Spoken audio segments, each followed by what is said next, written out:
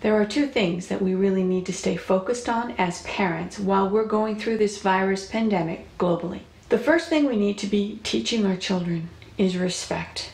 And we need to be teaching them respect about our government, about our neighbors, and about ourselves. We need to be respecting ourselves enough that we are learning the facts about what's really going on. We need to be understanding this virus and how dangerous it is compared to, let's say, the flu. And the second thing we are teaching our kids is how to cope with this.